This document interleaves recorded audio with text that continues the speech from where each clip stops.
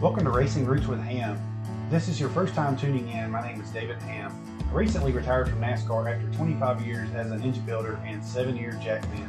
Every Monday evening, we have a new guest join us and tell their racing stories and a live Q&A with our listeners. Hit that subscribe and stay tuned. Stick around for the spin the wheel near the end of the show for your chance to win a prize. This episode is brought to you by Jersey Cape Yachts. Jersey Cape Custom Built Yachts.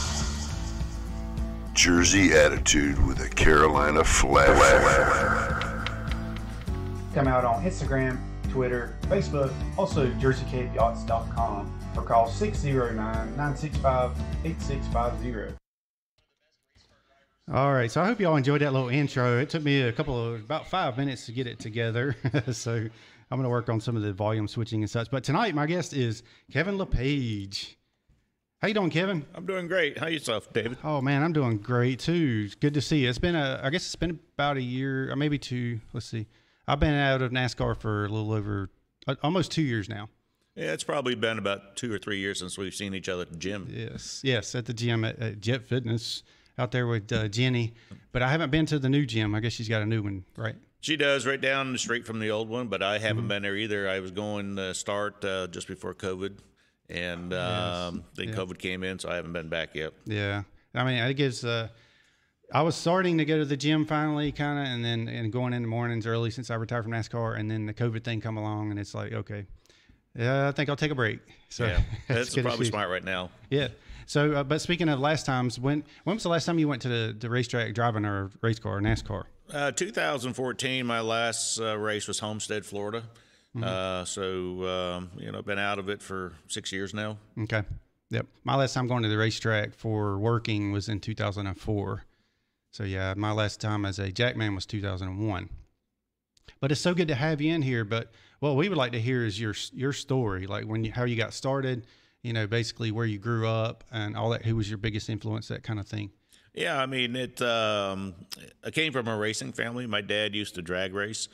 And my mom used to tell me the story that, I used to cry when he left on a Saturday morning to go to the racetrack. I'd cry all day long because I couldn't go with him. And as soon as the car came back to the shop, I'd run outside and I'd sit in the seat and, until the next week, or the next time we went to the racetrack. So as our family grew, my dad had to step aside from drag racing and become a dad and work 2 jobs. And so one of his businesses he was on a gas station, and at the local racetrack we'd go up and bring the wrecker up there, and he'd tow the cars after a wreck or whatever. And so I started to sneak in into the infield, behind the seat of the wrecker, and watch the cars go around. And then one day they caught me because I was a little bit too big, So I went to the grandstands, and in 1975, my brother started racing, and I worked on his car, and I was still, at that time, I was still 14, 15 years old, wasn't old enough to drive. So in 1980, he got married, and so my dad said, well, you know what, son? He said, we're going to give you a shot. We'll let you run the 35 lappers, at the local racetrack, and we'll let Rick drive the bigger, 100-lap, 200-lap races. Well, my first event was at Catamount Stadium in Milton, Vermont, and it was the 3rd mile asphalt. I won my qualifying event and finished 10th in the feature, and that Sunday, the following day, which was a Sunday, my brother got fired and I got put in the car full time. Sounds like you did a good job right away. Well, I guess, it's like a football player, basketball player, baseball player. I mean, if you're good at it, you're going to succeed in it. And I just paid so much attention to how guys were driving the corners and braking and everything else, and I just adapted real quick, and from that point on, the rest is history. Yeah. So how long did you drive there? It was Catamount. Catamount. I drove up north till 1994 when I moved down here. We raced all over the place up there. My dad shut the race team down in 1984. He got divorced, and he stopped racing, and so I was picked up from a team in Maine for 2.5 years, On the third season, my main owner picked up a partner, and 5 races in, they got in a pissing contest and they split. And I was out, without a ride. My replacement driver was Ricky Craven. Okay. So, I went back home. I was living in Maine. I went back home to Vermont on weekends to get one of my race cars my dad had, put it back together to go to the racetrack. It took me about 5 weeks to, get the car ready to go. And my first race out with it, I won. And ironically, Ricky Craven didn't qualify that night at the racetrack, so it was kind of like a, a little gratification. Yes, but Ricky and I are really good friends, and we raced hard together over the years, and it was one of those things that in 1980, 1993, Ken Squire came to me and said, I think you need to go south.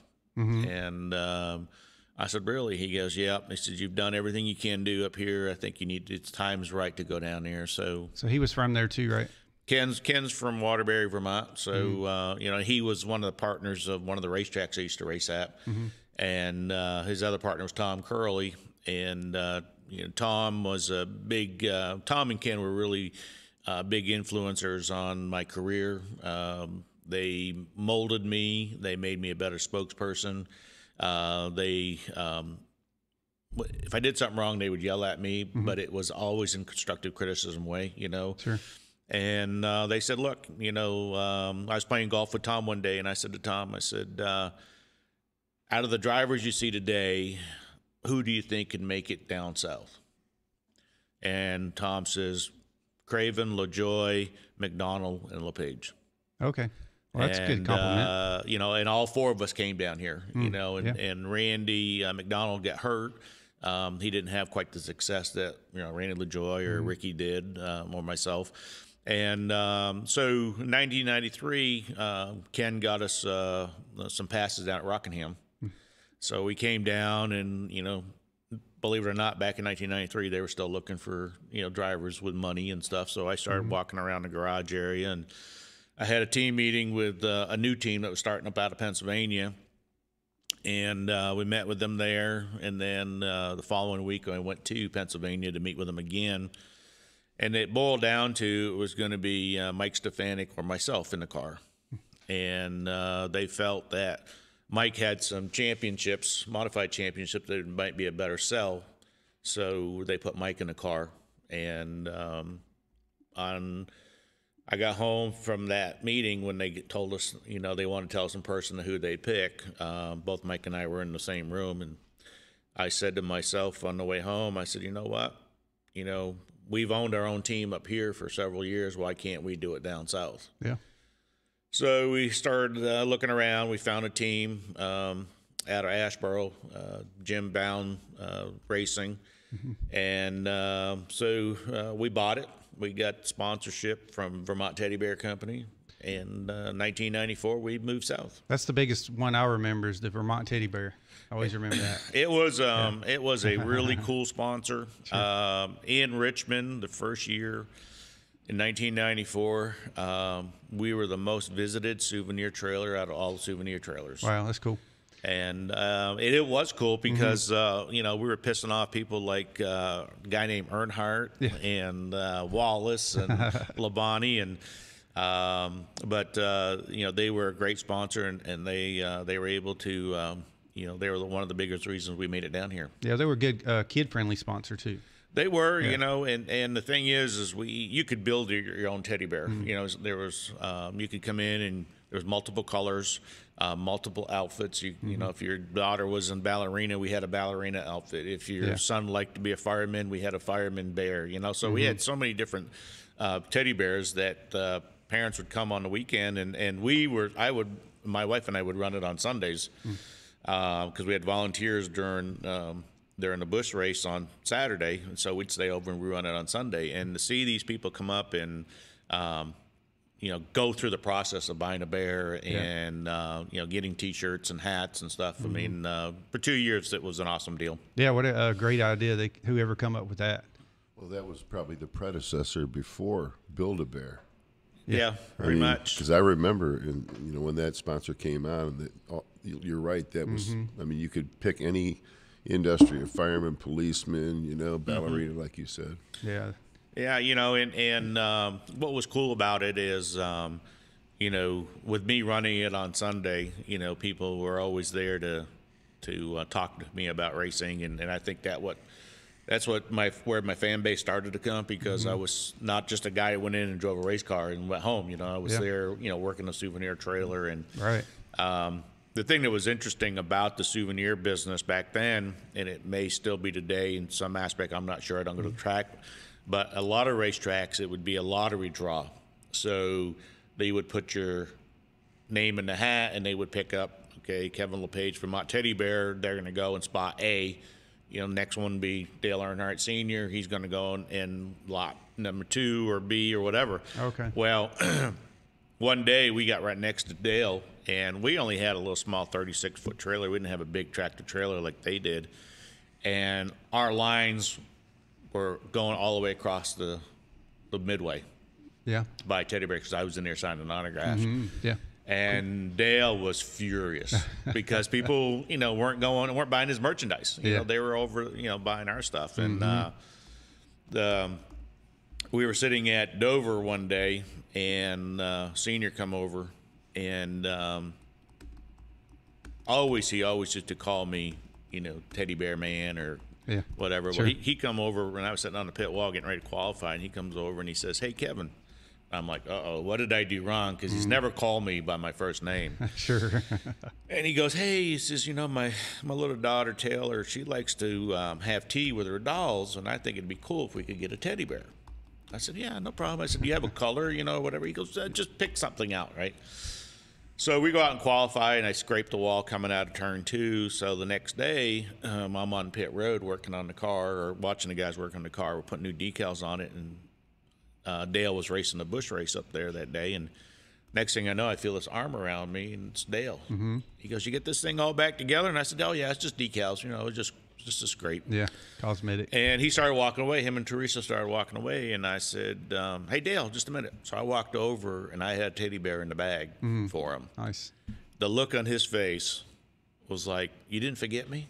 Yeah. After doing all this stuff and everything? And I said, no. And from that point on, Dale and I became really great friends, and if I ever need anything, advice, stuff for my charity golf tournaments, all I had to do was give him a call or stop over and ask him, and he was there for me. So it was good. Wow, very cool. Yeah. I'm surprised he didn't ask for a Good Ranch bear so that you could get some of his fans over there to buy a Good Ranch. Well, it's funny that you said that. We did build one, and the fall Dover race, we had the bear with us.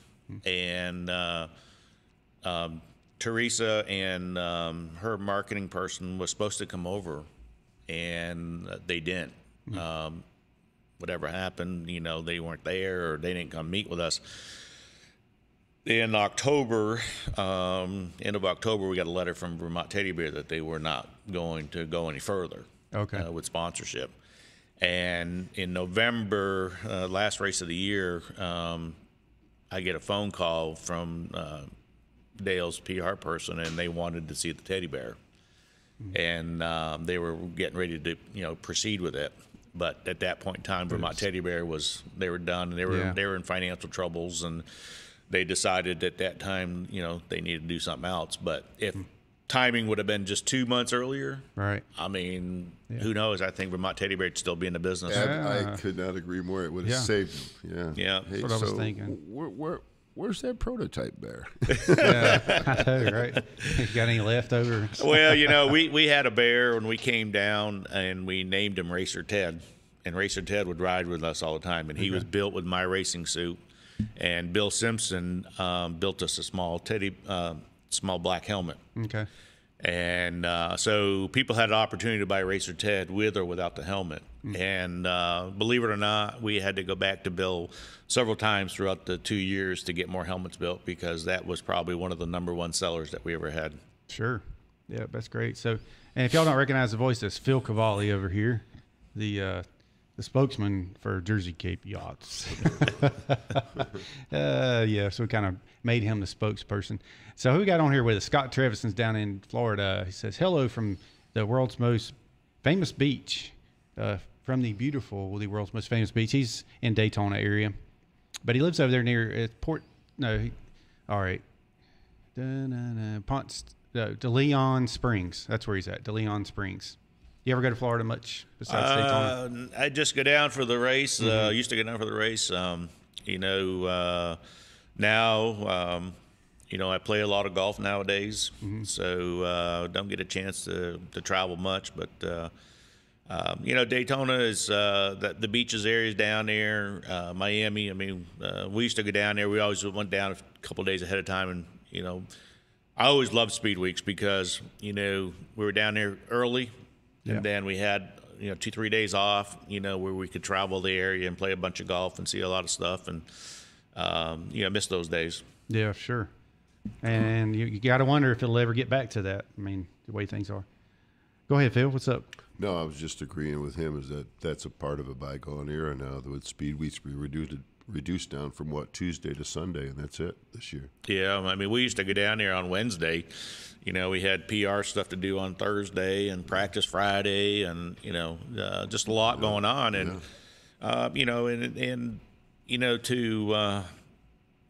to answer Phil's question, I don't think you'll see it back. Yeah.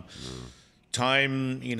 Not that my time wasn't important back then, but it seems like today's drivers, they're not willing to give up 2 weeks at a time or a week at a time, or 3-4 days at a time. That's why these one-day races that you've seen, this past season, 2020, I think you'll see that probably will be something that'll stay. Yeah, they've proved that it can work. Yeah.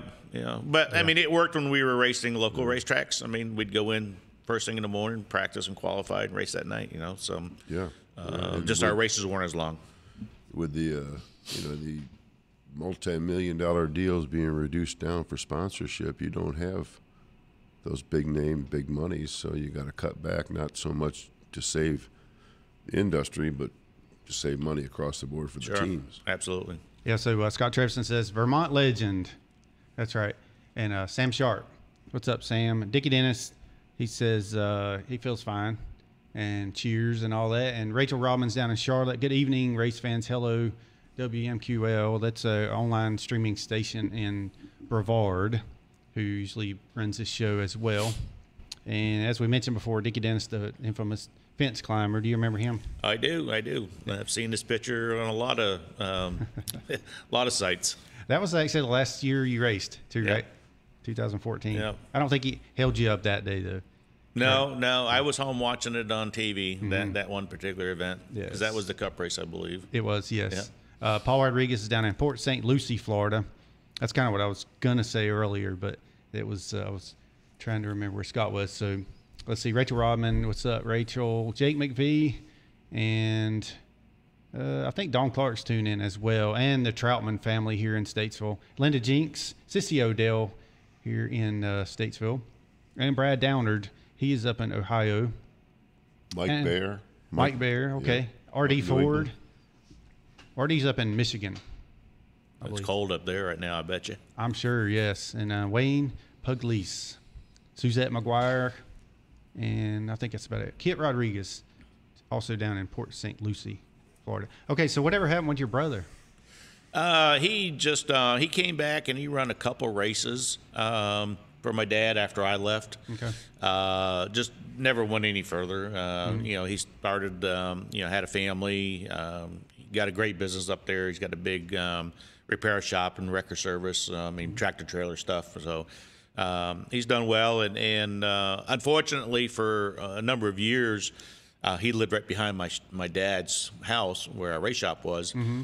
And so, when I took over the ride, I wasn't invited over for Thanksgiving dinner per se. Yeah, okay. For a number of years. Right. And when I left and moved down south, he became one of my biggest fans and one of my biggest supporters. And cool.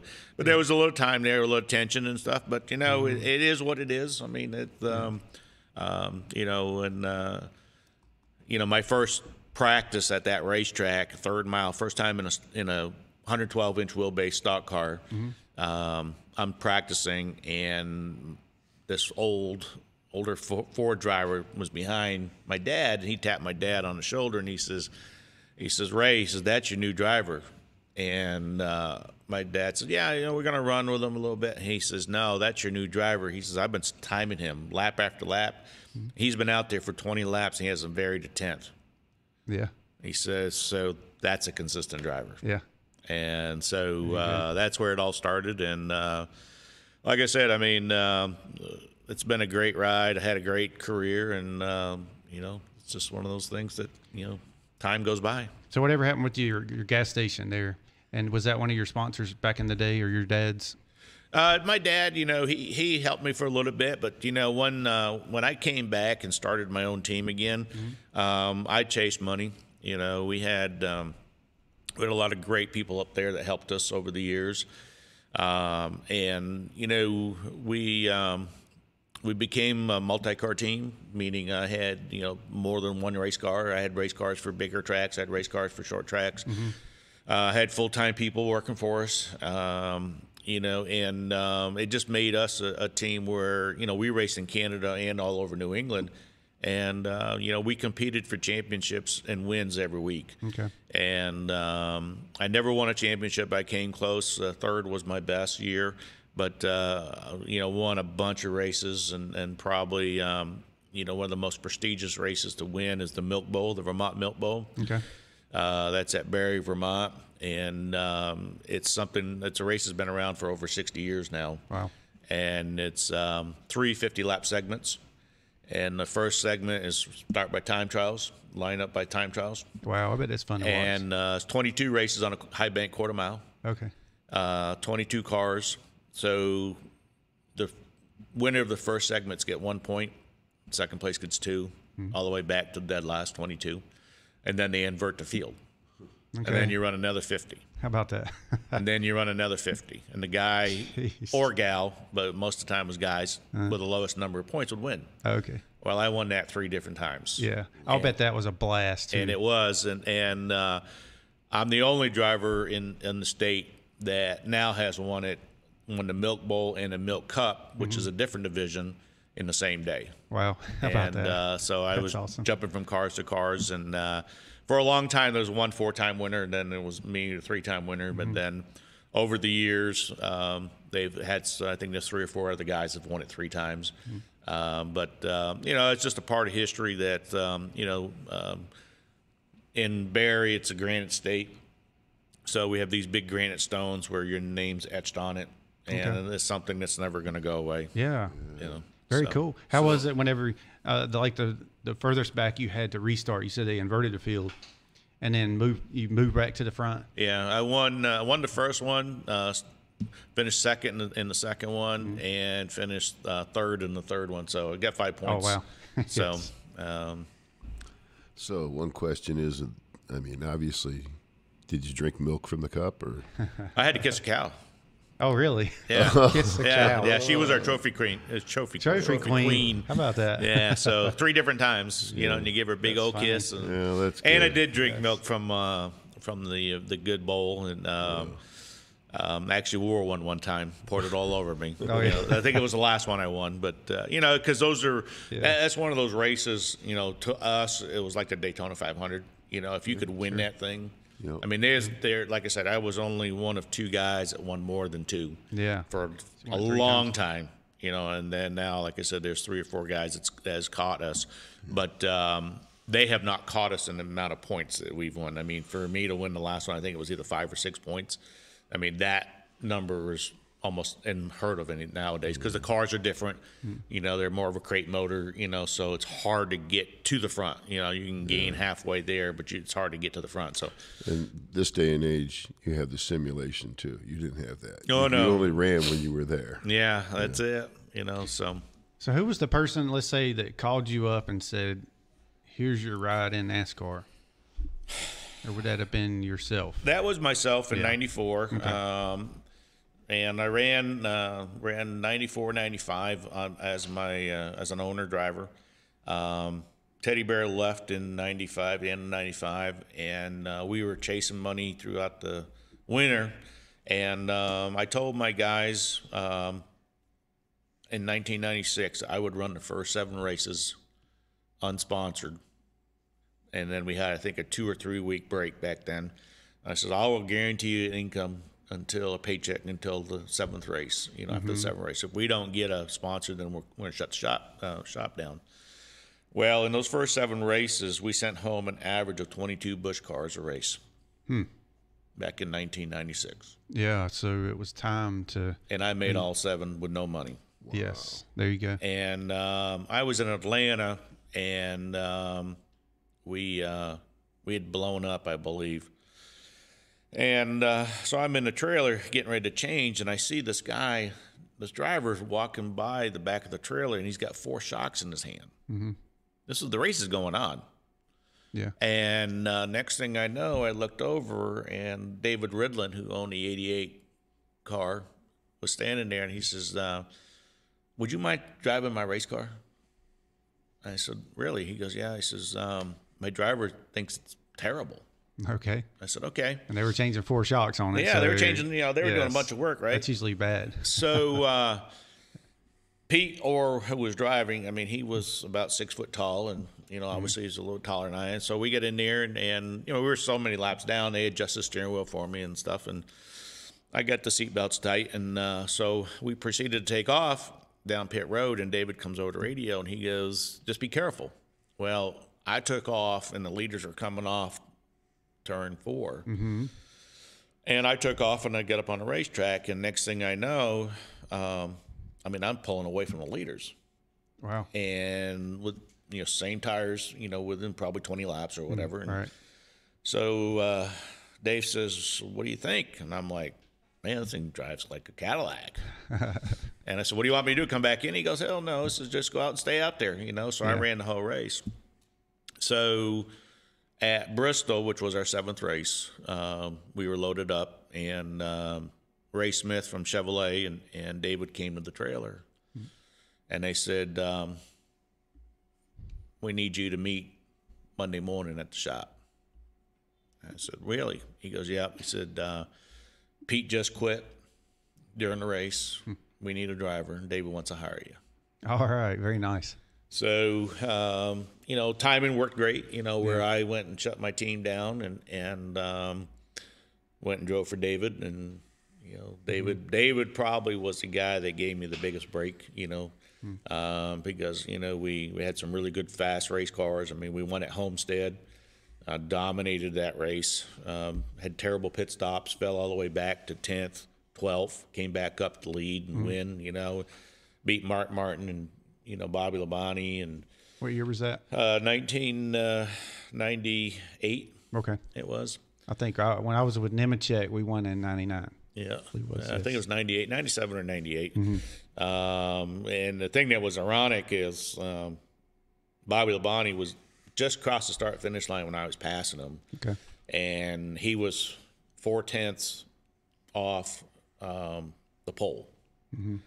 2 laps later, I ran faster than the pole speed. Okay, how about that? And, wow. I mean, that car was just a rocket ship. I think 98's when Junior might have won his first Busch championship. Yeah. If I'm not mistaken. So we were out at dinner down there, and next thing I know, the waitress came over and had a big old cake. And I said, I didn't order any dessert. And they said, no, that man over there in the hat walking outside, he's the one that bought it for you. And the man in the hat was Jack Roush. Oh, yeah, man in the hat. Yeah, yes. so I got his attention. Yeah.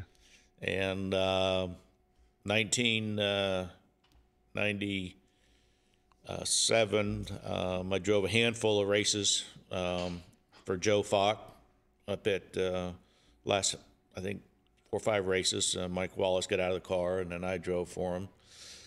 And then I started the season in 1998, and when I got to Daytona, I went to the rookie meeting, and everybody's down there. Is like, what are you doing?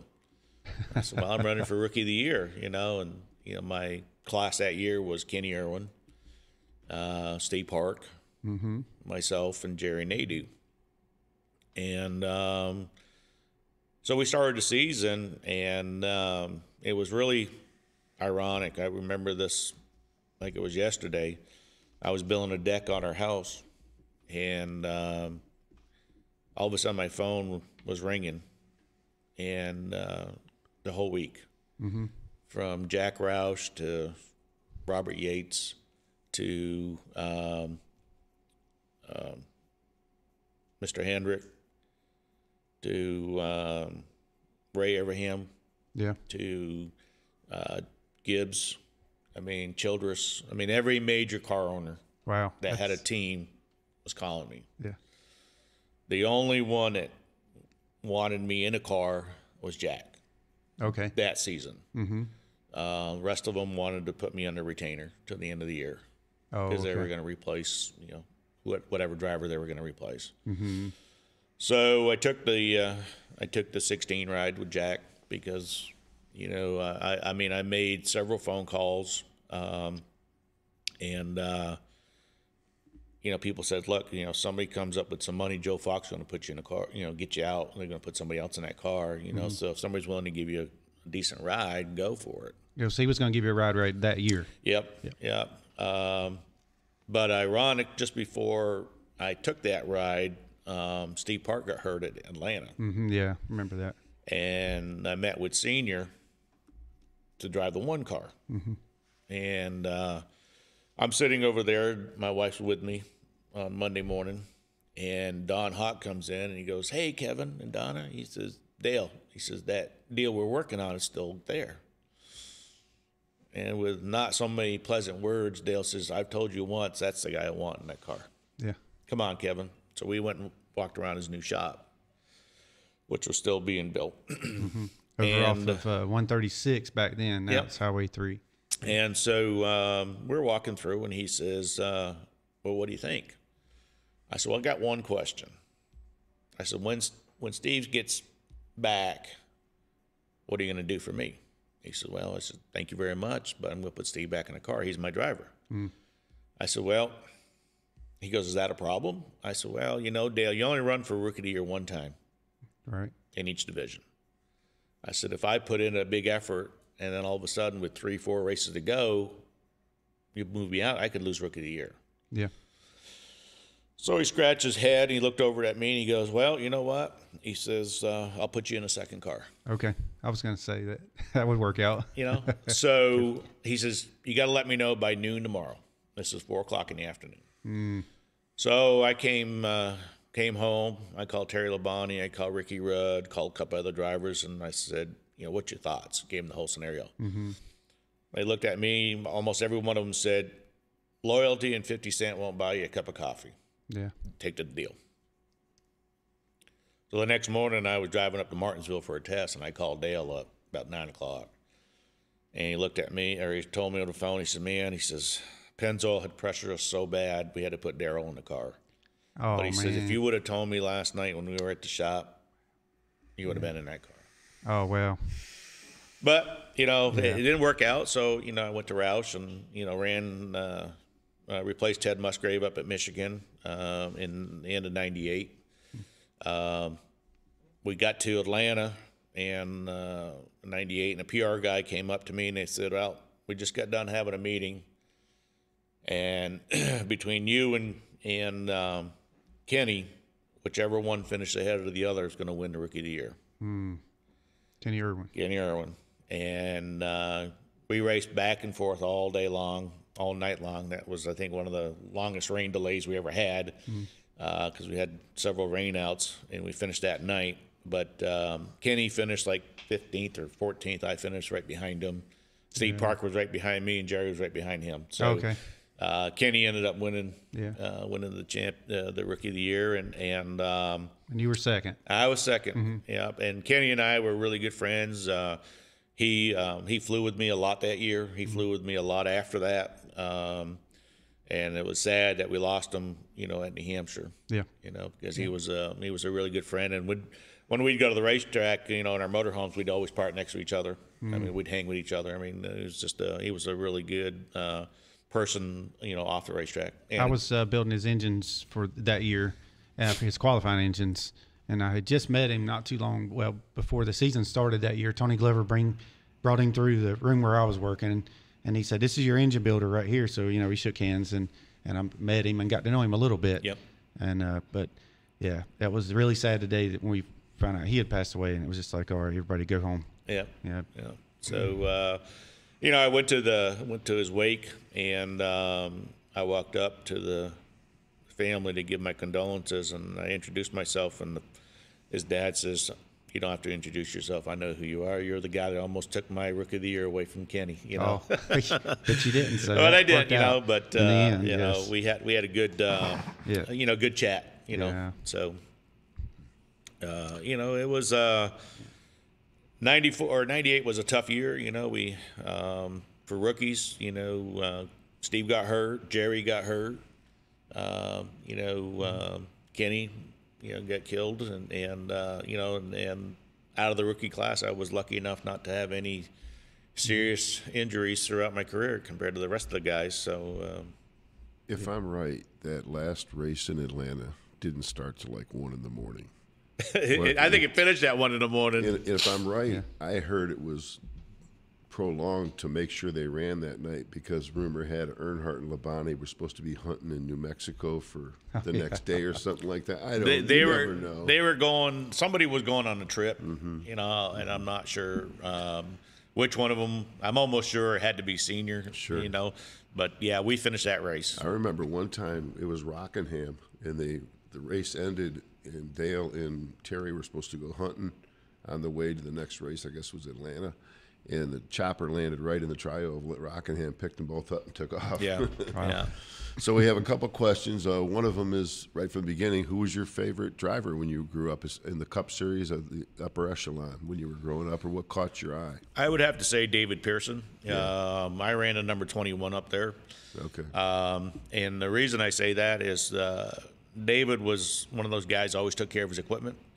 And, towards the end of the race, that car came on because it was still in one piece. And that's why they called him the Silver Fox. He was able to outfox people throughout the whole race. And so I always enjoyed racing, watching him race.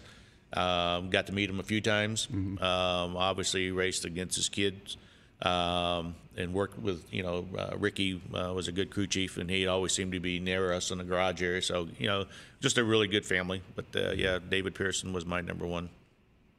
And one other question from Sissy Odell. Does Kevin still play in any charity golf tournaments, and have you ever played with Dale Jarrett? Never played with him. I played at a few tournaments that he was at. He is at least from what I hear, he's a better golfer than I am. I keep working on my game. I play, try to play once a week, especially now during the wintertime. Since I've been retired from racing, a few years ago, I joined the Senior Golf Week Amateur Tour here in Charlotte, and as a C flighter. First year, I finished 15th in points. The last 2 years, I won the C flight. So this year I'm moving up to B flight. But in this off season, in the last 2 months, I've changed my swing. I've changed my putting grip. I'm working on I got a little simulator type deal at the house, where I have a launch monitor. I got a putting pad, and I'm really it's racing, but in golf. I'm trying to make myself better, and just tweaking the game. You should go with us down to Top Golf. We went last Tuesday night. Yeah, it was last Tuesday, and I'd been there a couple of times, and I took David, and my shoulder's still sore, but I was only hitting balls about 100 and 102 miles an hour. He gets up, and he's whacking them close to 140 miles an hour. Yeah. David was.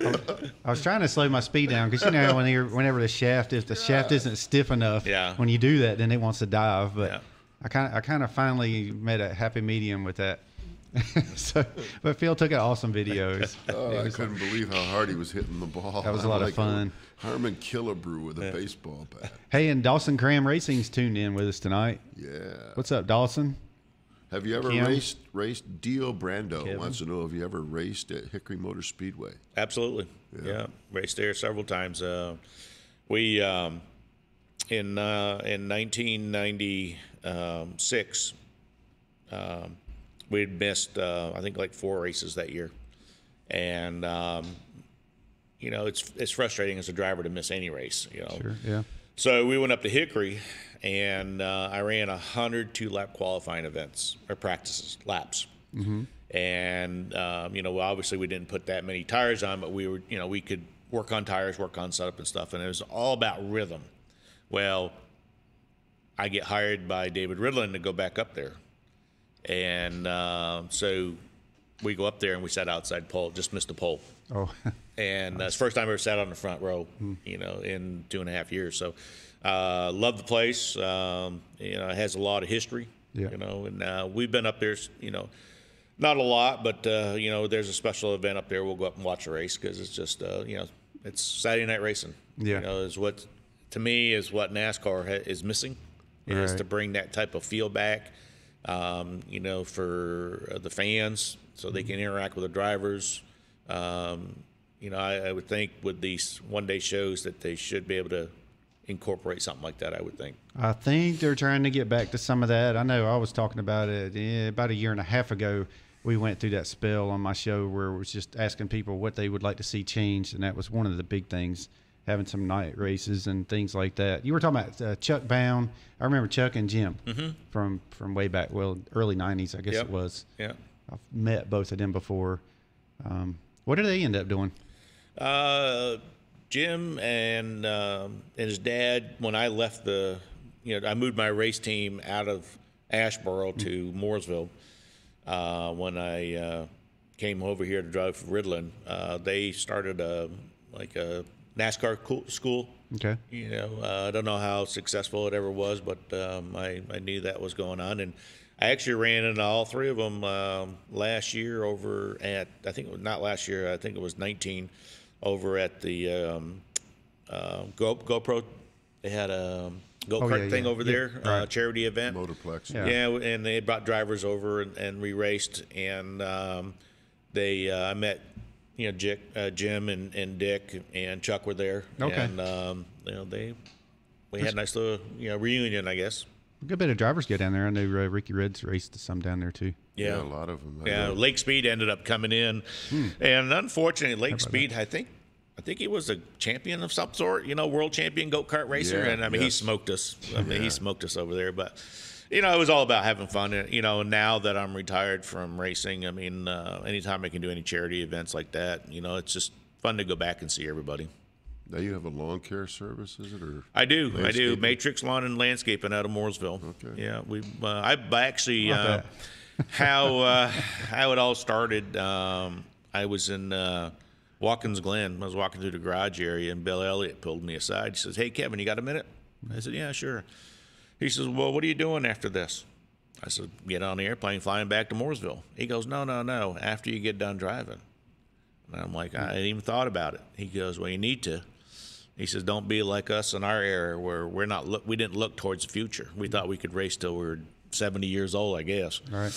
So I came back, and to be honest with you, I love working outside. I love wearing shorts in the summertime, and Same here. so I bought a lawn care business, and you know, I've been in business now since I think 2007, 2006.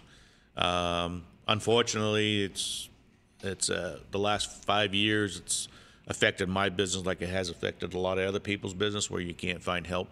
So you know, I've tried to maintain my level, you know, growth, because I don't want to oversell and underdeliver. Yep. You know, I'd rather, you know, overdeliver and undersell. You know, so I'd say over the last 5 years I could have probably bought 10 landscape companies out. And my first question to them is, "Why are you selling?" And they're like, "Well, we can't find help." Well, what makes you think I can? You know. Yeah, I know. I'm And with you. they say, "Well, you're a NASCAR driver, you know, you can pay." Well, no, I'm a business owner. Yeah, you have know, to- my NASCAR days are over with. You know, I'm a business owner now, so you know, I watch my P's and Q's, and so I just stay even, and you know, I do what I can, and you know, I got two full-time teams, you know, 4 guys working for me, and I try to keep them year round. You know, so we're working now. Yeah. just because I don't like replacing people. Right. You know, I'm a loyal owner and boss, and I'd like to keep my same crew. And they, when you keep your same crew, they're able to keep in contact with the customer. You know, so next year, you know, when they go back to their line, they don't have to introduce themselves. You know, they know, you know, what they expect and everything. So it just works out well that way. You sound a lot like me because I started my landscaping business. That was sort of my part of my exit plan, I guess, to take care of myself after I got out of NASCAR. And but then now, like you said, hiring or finding people that you can keep consistently through the whole year is the tough part of it. But I made it for myself where I can work on my landscaping stuff, and then in the wintertime I'm working in my shop.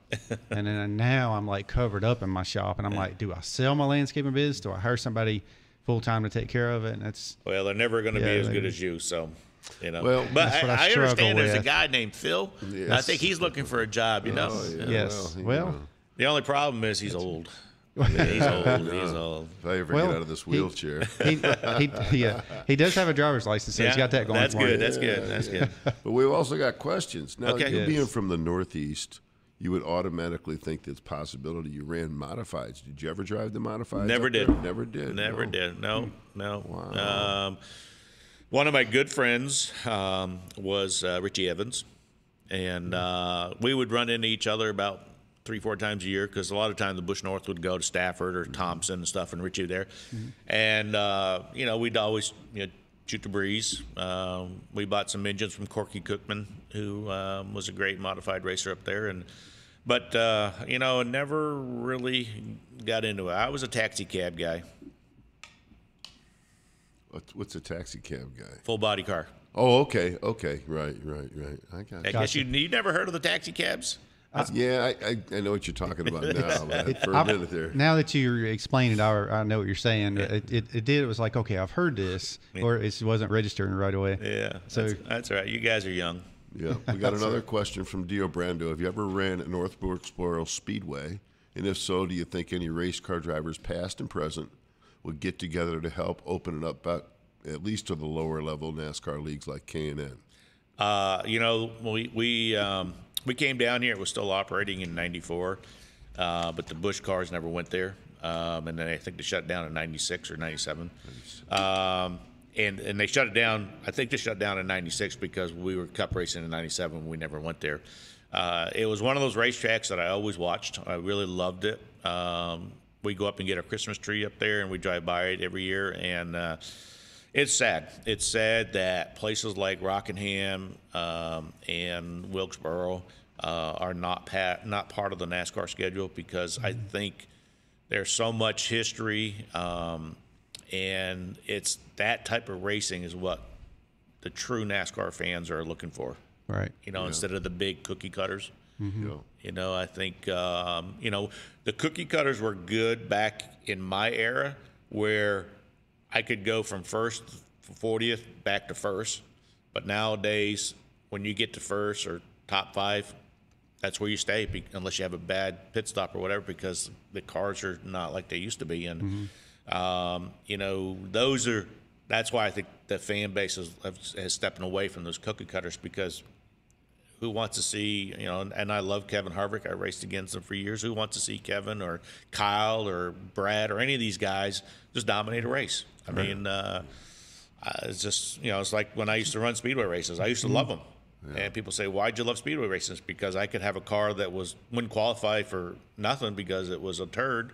But, you know, we ran 9th in the Daytona 500 with it. Yeah. You know, and should have finished top 5, but they went 2 by 2 and I couldn't get through the middle. But, you know, back then we could go from 40th to first and back to 40th again. Yeah, and that was a lot more fun watching that. Obviously, it wasn't boring like just starting a race. Okay, they're in the same place they were 10 laps ago. Yep. So, So, so is it time? Oh, yeah, more cowbell. That's our Sterling Marlin story. Do you have a good Sterling Marlin story you could share with us? That's, you know, PG. well, yes, I guess it's not a racing one. We were in New York City for the banquet. First time I ever went to New York City. Believe it or not, being from Vermont, I'd never been to New York City, and this was our first year down. because I was with Roush, and it was the rookie of the year, so it was 98. And so we're walking around with Jimmy Finning and Laurie Halsberger. Halbausen. And it was 70 degrees out in December. And all the bars up there were open, outside seating. I mean, we were having a grand time. And next thing you know, here comes Sterling and his wife, and Schrader and his wife. And I mean, it was, I don't know, there was Frankie Stoddard. I mean, there was a bunch of us. And we're just going from bar to bar to bar to bar. Well, it ended, we got back to the hotel at the Waldorf at 5 o'clock that morning. And Laurie, and she had a PR meeting with Mark at 8 or 9. And she struggled through it, you know, to get there. And that afternoon, I wasn't feeling my best either. And so I called down and I ordered some chicken noodle soup because, you know, I had to get something to stay down to go to the banquet. And so the lady, she goes, "Is there something going on in the hotel?" She says, "You're like the 20th person that's ordered chicken noodle soup." So we got the happy hour at the banquet, and Frankie and Sterling and his wife and all the ones that were out that night, we had all ordered chicken noodle soup that afternoon just to have something to. But Sterling was he was in rare form like the rest of us. Oh, that's great. Yeah, but a good Dale Earnhardt story. You know, yeah, it was interesting. We, you know, we were racing at Bristol, and I was running the Busch race, and Junior was running the Busch race. And Junior, I think it was his first year, and Junior had a bad habit of running into somebody instead of passing them. He'd hit you and move you out of the way. So I'm running second behind Steve Grissom, 15 laps in the race, and I go into 3, and I get knocked up the racetrack, right? And my spotter comes over, 3-car, and I'm like, really? So we run another lap. We go back into 3, and he runs into me. This time he hit me hard enough, and I pushed up the racetrack.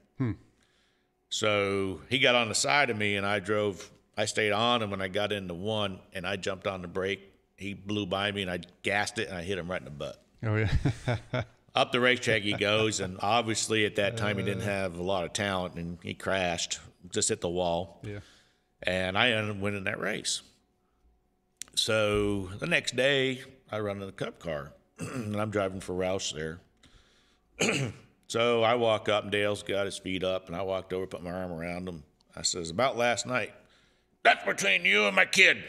I says, "Oh, okay, no big deal." And it was. I mean, it goes between me and Junior, you know. So I'm running that race. All of a sudden, bang, I get hit right in the butt. Up the racetrack I go, and there goes the 3-car. I'm like, this is between me and the kid, huh? So I ran probably 200 laps that night, and I caught him going into 1. I drove 2 tires on the apron. The other 2 tires was on the right side or left side of his car, and up the racetrack he goes. And, you know, those guys, we became best of friends, and we never, ever touched each other in my whole career. How about that? And, you know, and the people were telling me, you know, they said the fans went crazy, you know, because somebody gave Dale Sr. back his own medicine. Yeah. But I didn't wreck him. You know, I just, you know. And, I mean, we talked about it after. We had a bunch of laughs about it. And, you know, just fun times, you know. Respect, right? That's it. Yeah. We were talking about golf earlier, and I had sent Richard Bostic the link to this. He had said that ought to be a good interview. Ask him about his how his golf game's going. So, yes, we talked about that. And Bob Tracy said, awesome guy. Bob's a good man. Yeah. Actually, Richard, I miss going to the racetrack because Richard always has a joke. You know, yes, he always has a joke. You know, but you know, we you know, the one good thing that I will take away from this is the amount of great people that I've been able to meet. You know, in my career down here, you know, over 20 years, and I didn't care where I went. You know, there was always somebody come up to me and wanted an autograph. And 2020 was such a tough year for many, many people for many different reasons. Right. The one thing that kept a smile on my face was almost every week, religiously, I would sign somebody's hero cards or baseball cards. Yeah. You know, and to me, that made my day better. That after almost 6 years, people still are requesting autographs. Yeah. And you know, that's I'm making their day happy by doing it. You know, and so you know, being a guy from Vermont, a little small town, to make it in NASCAR. My only regret is I never won a cup race. Right. And I blame that 95% on me. I mean, there was several times we had cars that should win, but I had several times where bad luck bit me. Yeah, sure. I mean, we were leading at Pocono, coming down. There was only one other car that could run the end of the race, and that was Chad Little, but he was over almost a full track behind us. Yeah. And we're coming down through the tri-oval. We're coming down, getting ready to pit. And we had a big piece of rubber built up right in front of the battery box. We were doing some aero stuff there, and big piece, almost the size of a soccer ball of rubber, fell when I hit the curb, and it went underneath the left rear. Oh, man. Unloaded the rear car, and I slapped the wall. Ended my day. My team was devastated, and the good thing is my sister always taped the races, and so I got the tape on it, and I brought it to the shop, and we played it in front of my crew chief and Jack, and you know, it's just thing happens. But you know one thing, how many people can say they've won at Bristol? Yeah, it's true. So you know, if you look at the Xfinity, as they call it today, and you go look and see how many guys have won a race. Yeah. It's under 100. And that's the thing too, won a race period. So, Yeah, it's under 100. Yeah. And to have two of them, Yeah. you know, and Where was your second victory at? Coach? Homestead and Bristol. Homestead, okay, yeah. Yeah. Yeah, Bristol, you either get it or you don't there when you drive it there. I know many drivers that were so, like Mike McLaughlin told me, he overdrove it all the time until Harry Gant told him, slow down, son. Yeah. You're overdriving it until he got it. So. Yeah. Got a good question here, actually a statement from Mike Baer. For his 9th birthday back in 1999, one of his favorite presents was a Kevin Lepage diecast car. He still has it in his collection. And then a good question by Jack McVeigh. I don't know what this means. He wants to know what was going on in your mind when you were sitting by the wall and your car started to drive itself. Oh, over at Rockingham. Yeah, I crashed at Rockingham, and I was sitting on top of the bank, and next thing you know, the car rolled down. Oh, Yeah. okay. Yeah. Oh, yeah. Yeah, and again, that was one of those frustrating events where I got taken out, and we had a car that should have won down there. I mean, we had a race car. Roush prepared cars at Darlington. We were fast there. We were fast at Atlanta. You know, we sat on the pole at Atlanta. There was a lot of racetracks that we had some fast race cars, and it's just, you know, the monkey on our back stayed with us, you know, for several races, several years in my Cup career, and you know, and it was frustrating. You know, I mean, we had I would go into these cars like James Smith, the 7 Nation Wins car. You know, we'd go in that car and you know, outperform the previous driver, and then, you know, wheel spacer would loosen up, you know, and the front wheel would loosen up during the race because of, you know, the nut screws would back off. I mean, just stupid things that would always bite us. Yeah. Right. You know, Morgan McClure. I mean, we had fast race cars at Morgan McClure, and something stupid would happen. You know, we had a fast car at Daytona, qualified, I think 4th or something like that, and just riding along, big wreck in the back. Last car went around, come off the wall, clipped me, you know, and took me out. So just stupid things that, you know, sometimes they're out of your control, you know, and but at the end of the day, you know, NASCAR has been a great ride. Yeah, that had to be so much fun. I mean, I remember racing in the go-karts, and I did that for a few years, built my own engines, that kind of stuff. And it was so much fun once I strapped in there and I was driving around the track. But I can't imagine driving a stock car like that and running up front. And my wife used to spot for me in a lot of races. Yeah. And, you know, I used to tell people that when she used to go up to Spotterstein, I'd be down on the racetrack by myself getting introduced. And people would come up and they say, "What's it like?" You know, and she'd be right there, you know, and I was like, "Well, we take our wedding rings off because she has to treat me as a driver. She can't treat me as her husband." And that's what she did. Yeah. And so they would look at her and they said, "Well, aren't you nervous?" And she said, "I feel more comfortable being up on the roof watching than being on the ground not seeing." Yeah. And I always told people, I said, "This is my coffin or my office." Yeah. And not too many people can go to their office and die, you know, doing what they're doing. So, I mean, I never looked at it that way, you know, but that's how I always envisioned that, you know, if something was going to happen to me, I wanted to be in the race car. And, you know, fortunate for me, you know, I never had any serious wrecks, or I had serious wrecks, but never got seriously injured. But, you know, the business is it's a great business to be involved. And, you know, like I said, I was just talking to some guys during the wintertime from Canada, guys I used to race with on Facebook. Yeah. And they're like, "Man," he says, "you know, we're so proud of you, you know, a guy from the north to go down there and make it, you know." And not many guys can say that, you know. And Sure. and Yeah. if I were to come down today like I did in 1994, I'd probably been able to run 1, maybe 2 truck races with the money I had, Yeah. and go home. Right. You know, Yep. and I think that's where the business model has changed, where you're not enticing fathers to bring their sons along if they got a little bit of money. I mean, because they just can't afford to do it anymore. Yeah. You know, and you can't even go to some of these smaller divisions. You know, even the local racetracks, they've gotten out of control with all the stuff that's going on. And I mean, I went home to Vermont in 2017 to run my last technical race at the Milk Bowl, and our car was a subpar car because we didn't spend the money that guys up there were doing. They were taking their factory Coney shock and sending them down here south, and they were cutting them up, changing the oil on them, and sending them back up there. Okay. Just the oil change alone was huge, but you couldn't tell because they were doing such a great job on it. Yeah. And so technically, I haven't run my last race because I didn't make the race.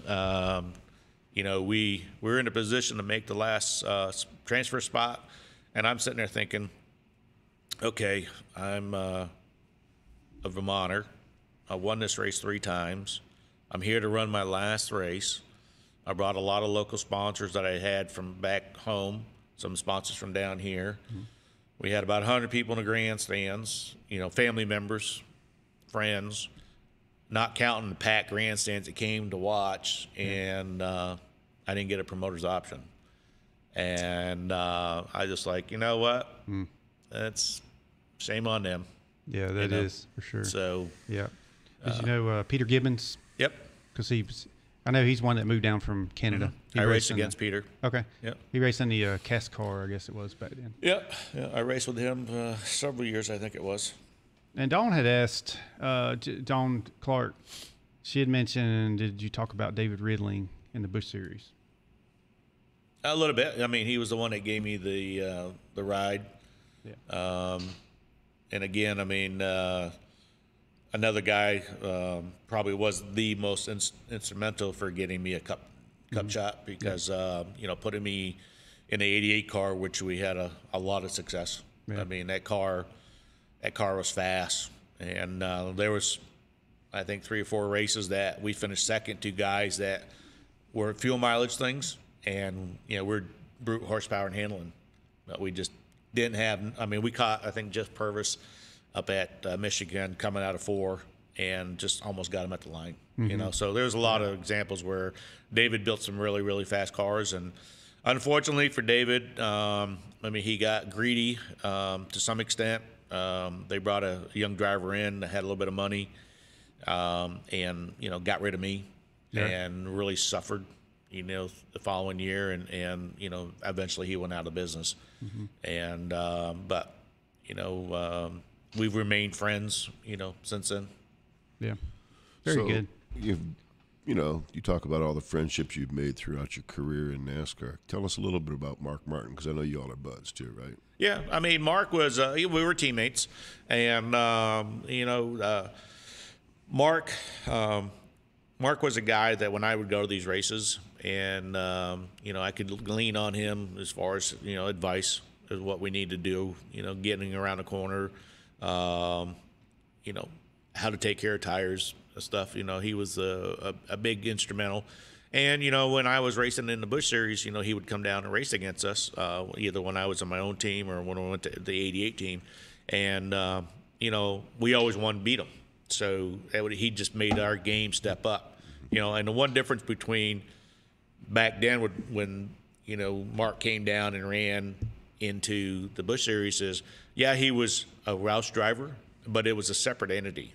Where today, these cars that come from the Cup side that run in the Xfinity program, they're a Cup team. They just down in the lower division. So it's like when Dale Jarrett came in, and I beat him at Bristol to get the win. That was a separate car, that was run out of Hickory. It wasn't out of Yates shop. So it was a huge difference back then as far as guys coming into the Busch Series, as a Cup driver versus guys coming in today being a Cup driver. I mean, their cars are so far superior. Yep. So Janine was tuned in to us as well from Jersey Cape Yachts. And if you'd like a Jersey Cape yacht, give them a call up there. They're, of course, in New Jersey, but they'll sell you a boat down here. It's not a boat. I shouldn't say that. It's a yacht. It's a custom-built yacht. And you can put that thing on Lake Norman and stand out from the rest. So give them a call. It's 609-965-8650. And check them out, jerseycapeyachts.com. And they're located at 2143 River Road, Lower Bank, New Jersey. Have you ever been up to Lower Bank? I can't say I have. New Jersey. I've never been to New Jersey or New York. So I'd be out of place. I'd be so out of place. So just saying. But they're on Facebook, Twitter, and YouTube, as well as Instagram. Yes. And I guess I had said R.D. Ford was in Michigan, which is my typical mistake. He's in New Hampshire. I always say he's in Michigan. Sorry about that, R.D. They're about the same thing, though, right? New Hampshire, Michigan. Not quite. That's like saying somebody from Maine and New Hampshire are the same, right? That's close because that's not far, Yes. But that's about probably 500-600 miles difference. Yeah, it is. There's a big lake in between. Yeah, there is several of them. So anyway, but thanks so much for being with us tonight. Yeah, I had a great time. A lot of people want to know what I do. And like I said, this golfing thing is I'm taking it really serious. Last year was probably my best year so far. We played 22 tournaments, 20 top 10s, 18 top 5s, 3 wins, championship. So I'm looking forward to the next chapter this year. With Beef Light, and hopefully we can take some wins home and have a lot of fun. That's what it's about. It's having fun. Yeah, having fun. Can anybody follow you on that, or how do they follow along with that? Just my Facebook page. Okay. Yeah, because we play about every other week. On tour, and we travel all over Charlotte area, Salisbury, Kannapolis. End of the season, we go down to Hilton Head for a 2-day down there. So nice. It's a really I've got a chance to meet a lot of great guys. Made a lot of great friends, and it's ironic. A lot of guys wanted to play with me because they recognized my name. And they just want to know about racing. And the first year was probably the worst year for me because that's all they want to talk about was racing. Yeah. I'm out there trying to win, and then they don't want to talk about racing, and so you lose your concentration, Right. So the following year when I started playing with some of these guys, newer guys that came in and they wanted to play with me, I was like, I'm going to tell you right now, you want to ask a question, ask before we tee off, because once I tee off, I don't talk racing. That's what I was going to ask you. Was it? Are you still competitive? Oh yeah. Very, very competitive, and and that's why I want to take that next step up. Yeah. Because we chase points. If I can't win, my goal is to finish second. If I can't finish second, my goal is to finish third. Win the war. Win it. And I chase points. And so when I won this year, I won. The second place guy was almost 2,000 points behind me. There you go. And I was just consistent. And so now I'm going to be up to B. I'm going to play better players, and I want to make my game better. So I'm looking forward to it. I've already played with some of my guys, some of the guys in B Flight, because they were in C and they moved up early. So I'm looking forward to a really good year. So that competitive edge is your brother taken up golfing yet? He actually has. Well, where we lived in Vermont, we actually lived probably from here across the street from a golf course. So I worked on the golf course before I went to college. So I've been a golfer my whole life. It was just that fork in the road, kind of like you're talking about Dale Jarrett being an avid golfer. Well, his brother Glenn, I guess, could have been on the pro tour. Actually, Dale could have. Yeah, Dale could have been. both. Yeah, and they chose the racing career, which back then. When your last name was Jarrett. Yeah, and your dad you was follow Gentleman, follow down the footsteps, but today, I mean, I'm actually surprised that Dale didn't go into the senior end of it. I talked to him about it, and he could have. He just didn't want to. After chasing racing for Dedication. every week, all the years, he didn't want to continue to do that. When you can do a little TV here and there. Yeah. So for me, my business is doing well. I'm getting to the point where I'm looking at the next chapter in my life to retire, and just play a lot of golf. And I've chased the NASCAR business for a long time. Now I want to chase the golf business for a long time. Well, it sounds like you're working really hard to be good at retiring. Yeah. Well, my saying is tomorrow's not promised, so enjoy today while you can. Amen. That's right. So I really, really do enjoy it, but I also enjoy doing stuff like this. Matter of fact, I got to do a thing on Wednesday for a group of guys in Canada that I used to race with. They have a show up there, and so I think this is like my 4th or 5th one in the last year. So, it's good to catch up on people, and people want to know what I'm doing. And if you want to follow me on golf, just look on my Facebook page. I'm on there all the time. Yeah, there you go. I saw Glenn Jarrett out here 2019. We had our Friday After Fives, and I believe the Catalinas might have been playing. And he was out here hanging out, so I went up and talked to him, just right down the street here. Sissy Odell says, my dad played golf with Ned Jarrett at Catawba Country Club back in the day. And I had messaged John Bryan earlier. He said, old school racer right there.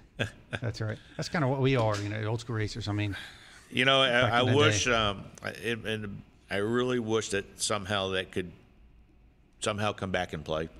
Yeah. I really do, but it's like anything in life. Things changes, and we may never ever see what we used to. But the one comment that I always get is the era that I was involved in, with from the mid '90s to the mid 2000s was probably one of the best eras in NASCAR. Absolutely. Yeah.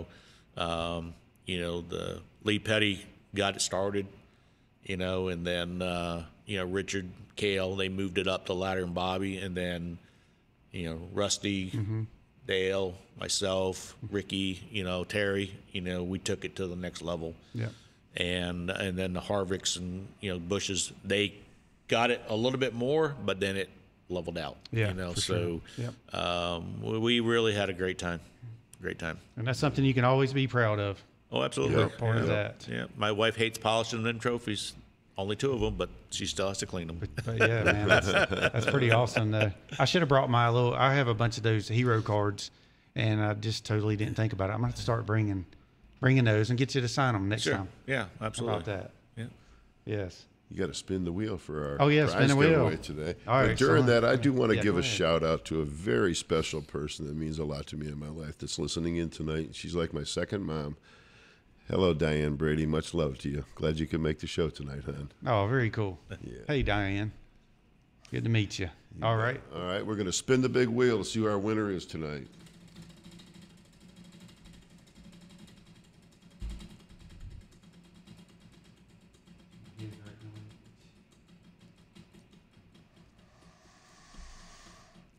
And the winner is blue. Blue is R.D. Ford. All right, R.D. Ford. Congratulations. Special thanks from Jersey Cape Yachts. Yes. Custom built yachts. You bring in your plans for Jersey Cape Yachts. You sit down. You don't pick anything off the showroom floor. You sit down. You tell them your dream yacht. Even if you have an existing yacht or a boat that you want to turn into a yacht. I'm sure Jersey Cape could do that too. Yeah, that's right. Absolutely. Yes, sir. Give them a call. Check them out on Facebook, Instagram, Twitter, and their YouTube channel as well. And they got videos on there showing their really how they do their customization and stuff. Yeah, and they have a mobile service unit too. So if you have a problem with your yacht, they can send that out to help you.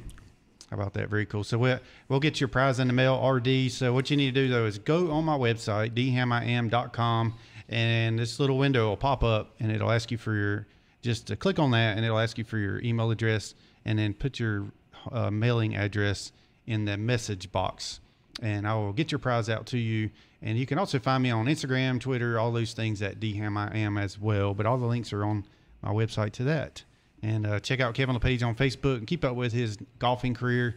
It sounds like he's a pro golfer, and so maybe we shouldn't take him to Top Golf with us, but that's okay. We're not. Hey, we can learn yes. Watching his swing, not each of ours. Yeah. Well, what we could do is the Top Golf thing. You got different things set up, different kind of games. We didn't get into all that because I was messing up because I was hitting it too far, but that really wasn't helping me in the points. Well, that's because you're just hitting it so fast. And I was trying to slow my swing down. You can help me with that. I'm there sure. you go. Yeah. There you go. But anyway, thank y'all so much for tuning in. See if there's any final words here. Scott Trevisan says, woohoo. That's cheers to you, Scott, down there in Florida. And I hope you're having a good time down there. Thanks to Jersey Cape Yachts, he says. And Dickie Dennis says, come to Virginia and check out the Highlands. Thanks for sharing the memories, Kevin. You're welcome, guys. And RD Ford, not a problem. So for my Michigan thing earlier. So, yeah, thanks y'all for tuning in. There was one more person I wanted to meet. Oh, Danny Galetta. I don't think we said hey to. That's Bob's girlfriend. That's the sister to Janine and sister-in-law to Wayne. Wayne's the big dog at Jersey Cape Yachts. Big dog at Jersey Cape. Yes, and Janet Trevisan's down there in Florida as well. Hope you're probably enjoying that sunshine. I miss it. I'm gonna have to come down there and see y'all real soon. All right, but thanks everybody for tuning in, and we'll see y'all next Monday evening. Cliff Champion's going to be in with me. You know Cliff Champion? Oh, yes, yeah. So you're also welcome to come back anytime. Okay. Come back, bring your friends, hang out with us. Well, if I win a beef flight this year, I'll come back and see you guys. Yes. Yeah, absolutely. We'll do that. That sounds good. All right, thanks y'all for tuning in, and we'll see y'all next week.